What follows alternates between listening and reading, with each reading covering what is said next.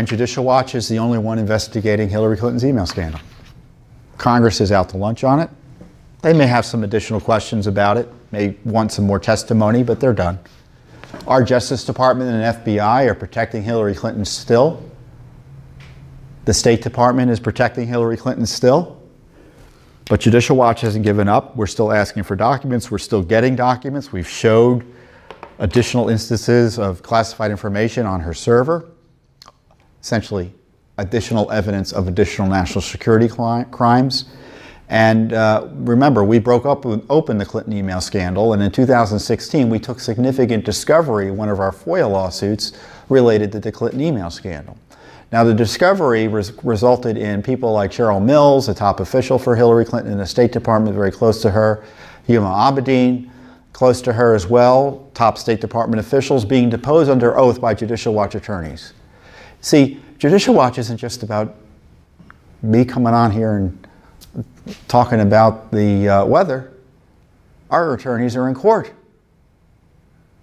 deposing people, doing the hard work that Congress often fails to do, that the media has zero interest in doing. We were granted the ability to bring these individuals to court in 2016 and ask them about the Clinton email issue. We wanted to bring Hillary Clinton in and ask her directly, but the court wouldn't allow that at the time. So we had to submit written questions to her, but she refused to answer some of those questions. So this is what the issue is. When we depose people, typically deponents, you have a court reporter there that provides a written transcript of what went on. But there's also sometimes a video person there to provide video of the deponent. And in this case, Cheryl Mills and Huma Abedin and others, they didn't want that video out there. And the standard is that you can protect witnesses from the distribution of information that would serve to annoy, embarrass, oppress, or unduly burden the deponent if released. So the judge initially granted their request not to let you see the video of their description of their involvement in the Clinton email scandal. So we subsequently went back and asked the court to release that material. We also went back to the court and asked Judge Sullivan, Judge Emmett Sullivan here in the District of Columbia, we asked him to require Hillary Clinton to answer questions she refused to answer, specifically, if I recall correctly, that she did not want to answer questions about why she continued to use and conducted used personal devices and her email system despite warnings from security officials. She didn't want to answer that question. And I think there were, 3 total questions along those lines. And so that was a motion to compel. That's what the lawyers call it. We wanted to compel her testimony there. So it's been some time since we asked for that, and the court recently set a hearing for October about those issues. And just yesterday, the court entered the following order, which is interesting. Well, first of all, he was unable to look at Cheryl Mills' video.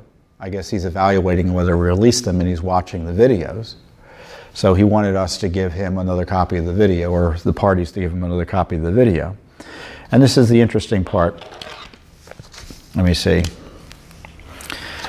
The court further directs the Department of State, Ms. Mills, and any other deponent, arguing that the audiovisual recordings of their deposition should remain under seal, to file supplemental pleadings pointing to specific parts of the depositions that would annoy, embarrass, oppress, or unduly burden the deponent if released. And he cites the federal law or federal rule that has that language. Such supplemental pleadings shall be filed no later than October 17th and shall include references to relevant timestamps. So he wants to know specifically on the video what's bothersome if it got out to the deponents here. And this is the other interesting thing. The Department of State should also clarify that whether it opposes unsealing all audiovisual deposition testimony or specific audiovisual depositions. Now recall, there's more than one deposition here at issue. And what's the position of the Department of State, the judge is asking.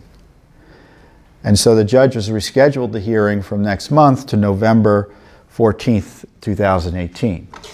So it's Judicial Watch that's trying to get basic access to your, to provide you access, the public access to this documentary information about the Clinton email scandal, meaning the video of the depositions of people like Huma Abedin, Cheryl Mills, and top State Department officials, some of whom are still in government.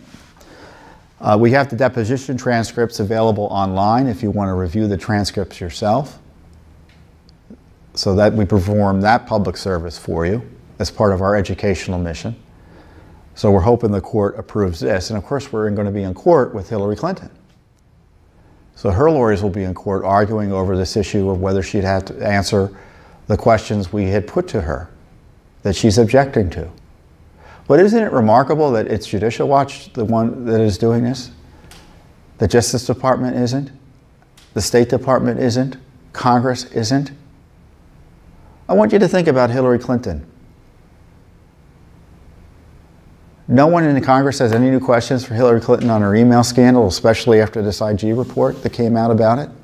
No one in Congress has any questions to Hillary Clinton about her role and her campaign's role in funding the opposition research Clinton DNC dossier through a cutout law firm to disguise the money being spent on Fusion GPS and what she was told about that whole operation. No one in Congress is interested in asking her those questions. Well, I know there are some people in Congress who might be interested in asking those questions, but the leadership in Congress doesn't want to ask her those questions. And we're not in a position to ask her those questions directly yet. But we were able to ask her questions directly about the Clinton email server. And again, it's Judicial Watch that's doing all this heavy lifting. Congress is out to lunch. The State Department, the Justice Department, and the FBI are protecting her. And thankfully, there's a court that's willing to at least proceed with our effort to hold them accountable and get the truth out and the full truth and full information to you about what went on in the Clinton email scandal.